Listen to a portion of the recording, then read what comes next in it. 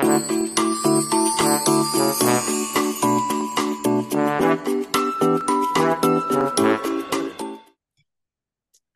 right. Hello, everybody. This is Leo Brady with AMovieGuy.com. I am ecstatic. I'm so excited to be here today with the director, Dutch Southern, and the lead actor of their new film, Only the Good Survive. Thank you for being with me here today. Thank you.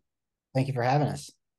Yeah, this is such a very unique film. It really has just your style and fingerprints all over it, Dutch. I mean, I feel like this is something that I love to see from a new director. It's something that I've never really even seen before.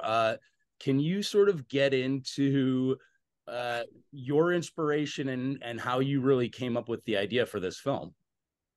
Yeah, my inspiration was that I wanted to make something and put it out there. I would say, like, if I had to pick two or three films that inspired me most, it would be a movie called Messiah of Evil by Gloria Katz and Will Hike, who are probably most famous for being George Lucas's writing partners. They did American Graffiti, they did Temple of Doom, and then they did an amazing movie called Howard the Duck. Yeah, This was the first movie, and then they did another one would be a movie called Carnival of Souls. love that movie. Harvey, yeah. And Yep. then the last and probably the most influential is a movie called Smithereens, which was the first film by Susan Seidelman, who's probably most famous for Desperately Seeking Susan, She Devil, which is Meryl Streep's first comedy role in Sex in the City. But she did this little lo-fi DIY masterpiece that took place in the Village, I think, in New York in the 80s, and it blew me away. And so that was doing something like like if I can combine those three movies, and that's essentially what I did. Yeah. Yeah, well, and you are on a good start by having this actor, Sidney Flanigan, in your film.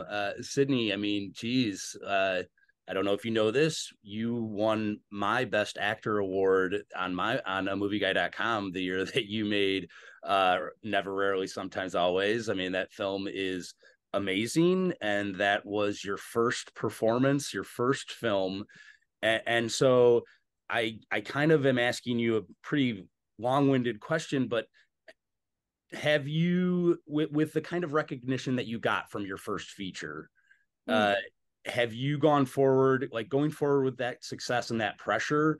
Have you felt pressure from that, or is it just like now you're ready to sort of stretch your wings a little bit more and do other films?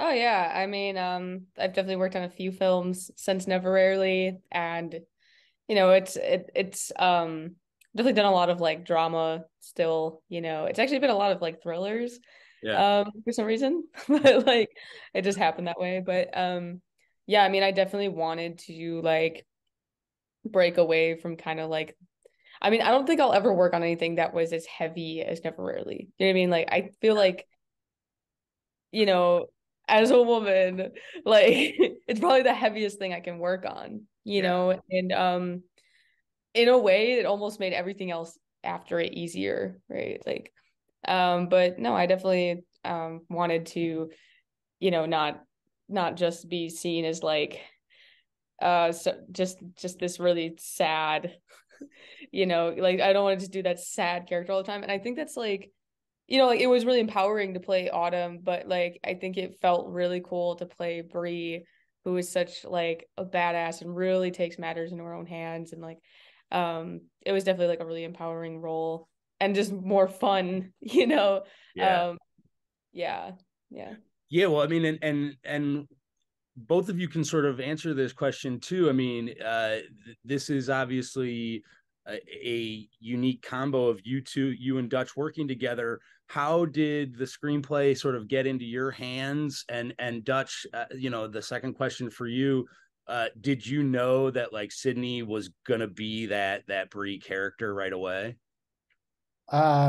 Well, I got to give a shout out to Rachel Maggiani at Gersh, because that's who got it to Sydney. She helped cast this, and this movie wouldn't exist without her. So I want to throw that out there. Yeah, Yes, when you're doing a movie with this type of budget, you unfortunately the people who are going to get the least amount of attention from the director is going to be the actors at the end of the day. Right. So what you got to do is you got to make sure you cast actors that if the entire set burns up, I die, that they can still finish the day and do it. And so obviously the first step is I saw Sidney in that movie, and there's obviously, it's an incredible movie. She's incredible in it, but there's that one scene, the titular scene. And I would put that up, that one scene, I'd put that up with any scene from any motion picture ever in the history of time. The closing scene at close range with Sean Penn giving testimony against his own father, it's up there. It's one of the greatest scenes ever. So I saw that, and I just based on that, I said, if the set burns up, if I die, and she just gives 10% of what she does in that one scene, we're fine. That's all I need. The second step was I met Sidney, and I was smitten in all the great ways that you are when you meet someone that creative and that authentic and that perfect. So that there was no question about whether or not she could do it. It was more a question of like, would she do it?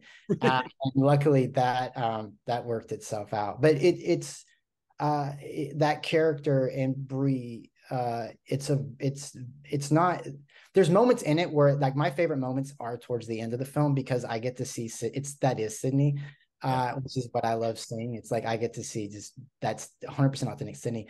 But the rest of the movie, not to give too much away, but Sidney has to do so much and carry so much and play so many different things, that yes, like only Sidney could have done it. So I'm very grateful to have met Sidney. Sidney knows, I tell her all the time. Very grateful to have met her, and I'm also very grateful that she agreed to do this film. It's interesting too, for you, Sidney. I mean, as we talked about it, your career is still growing and still going strong in terms of just where it's headed. It can only go up from here. And Dutch is one of like your third directors that you've worked with. But how have you sort of grown from film to film? I mean, like with this movie, do you sort of do hands off and say to Dutch, like, hey, you tell me where to be, what to do, how to do it, what kind of, or are you finding that you like to work more collaboratively with your directors on each film? I've always liked to work collaboratively. I'm someone who's used to working in a band, where you have to very much riff off of each other, and it's a collaborative process. And to create that final product, everyone has their own part in the arrangement. And so like, I don't know, I don't like to think I'm the only person. Like I like to feel strongly about my choices, but I don't think that I know everything, and I appreciate the input of others. Right. Well, and that's like a great humility to have, and I think like that I think you can't have really success without allowing that collaboration sort of to work. You also have a really sort of unique, young, youthful collection of actors here that you're working with, and even a lot of your scenes are in a interrogation room at some points. Can you talk, and Dutch can answer this as well, can you talk about sort of how the environment was collectively with this cast? Did you guys feel like connected from day one? Did it take some growing? What was that process like? So I definitely, like, with the cast, I felt connected with them from day one. I made an effort to get connected with them. We all grabbed dinner the first night at the Denny's across the street from the hotel.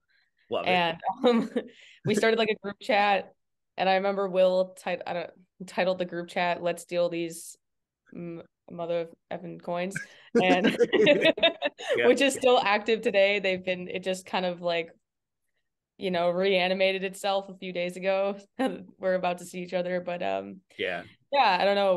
We all became like super close, super fast, and it definitely helped. Like, it helped a lot because, we were like, it felt like we were like a little mystery gang. Like, it really helped to feel so close with everybody, and improve our performances together. Yeah, I love that. Um, Dutch, for you, question. I mean, like in terms of like genre mixing, I mean, you in this film, you even have like bits of animation. You've got, as you said, it's tight quarters, conversations between characters, but then there's also like this heist sort of uh, entity to it, but also, and I felt like there's just a lot of characters to it, which reminds me of like Coen Brothers kind of movies. Uh, can you talk about sort of mixing genre styles a little bit, or like trying to put together and make all those pieces fit to sort of maybe that's in the editing process, but I just think it's like fascinating how this movie is a lot of things at once, but yet it all is cohesive and makes this really like honestly surprisingly cool movie, which is what I kept picking up on. Well, I appreciate that. Because I'm a writer first and foremost. That's what I've been doing for so long in pitching, and structure is a big part of that. Like even if you pitch for a job, you have to break down the structure. You got to say when the inciting incident this is before you've written it. You got to know when the plot points are. You got to know when the midpoint is. And sometimes they even want you to know what page you're going to be on when you hit these things. So for me, the way that my brain works is if I'm breaking something down, and especially if it's multiple genres, I don't do the idea.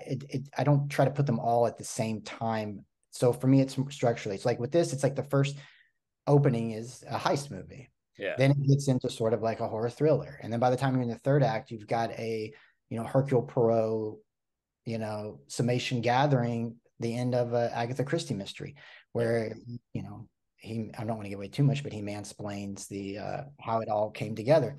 Yeah. So for me, that's how I look at, I compartmentalize genres as opposed to just putting them all together in a blender. Yeah. Tonally, it's very tricky for something like this because you're dealing with the artifice, but you don't want the performances to play into that. Yeah. So like, not that I'm comparing myself to him at all. You bring up the Coen brothers. One of my heroes when I was a kid was Peter Greenaway, and the way that he dealt with the artifice, but the performances, like there's a movie he did called, which you can't recommend anyone because it's so brutal, The Baby of Macon, but it's Julia Ormond and Ray Fiennes, and they are brilliant. Like it's the greatest performance I've ever seen, and they go all in and they expose themselves in every way, but their surrounding, it's like they're in a theater piece. So everything is artificial. And it's that type of, that's the other thing that I like to compartmentalize. And I rely a lot on the actors and their performances, keeping it grounded, because if I'm left to my own devices, the film would float off into space. So I need the actors to be that gravity, and the same with the genre. So I have all these elements, but at the end of the day, it's people like Sidney and Will and Darius and DeFaro and Fred and John Grice who keep it watchable and keep it relatable. And right. That to me, that's the concoct, that's the alchemy. Yeah. That's fantastic. And that, again, that, like I said, it all works. I mean, it's like you said, you bring these actors in to ground the material, and then you sort of mold your style around them. I absolutely love that. Sidney, as we talked about a little bit, you're in tight quarters with one actor for a lot of these scenes, which is entirely different from what you did in Never, Rarely, Sometimes, Always. In terms of working with Frederick Weller in those sequences, is that like let's just go in fresh and not really know each other and have a lot of mystery to it? I know you talked about like having meals and connections with the rest of the cast, but there's different dynamics with characters. So do you sort of approach each scene differently, or is it just all in the character already? Let's see, I can't recall when Fred got on set. I mean, it wasn't till we shot those scenes, right, which was like towards the end of the shoot. Yeah. I think like I may have like eaten at the same lunch table as him like a few times or something, but I didn't make any conscious effort to connect with him or to not connect with him, really. Yeah. It's just not really how my brain works when it comes to acting or something. Like like avoiding certain people because of our connections in the film. I don't know. I very much, it's hard for me to not want to just like, after the scene is over, to like relax and be like, hey, what's up? Right. I kind of need that to ground myself between those moments, because otherwise I kind of feel like I'm slowly going insane. So Yeah. Well, the one interesting thing was when Fred came in, it was at the end. The boys had left. Yeah. There was I feel like there was sort of a dramatic, because she had bonded with these guys and then they were gone, and she's left in the middle of Texas by herself. And then here comes Fred from New York, and so it did give an interesting balance. Yeah, dynamic for those scenes. That's the word I was looking for. Nice, dynamic. Yeah.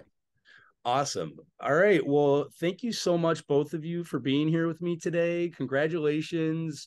Only the Good Survive is premiering this Friday, March 10th in Austin for the South by Southwest Film Festival.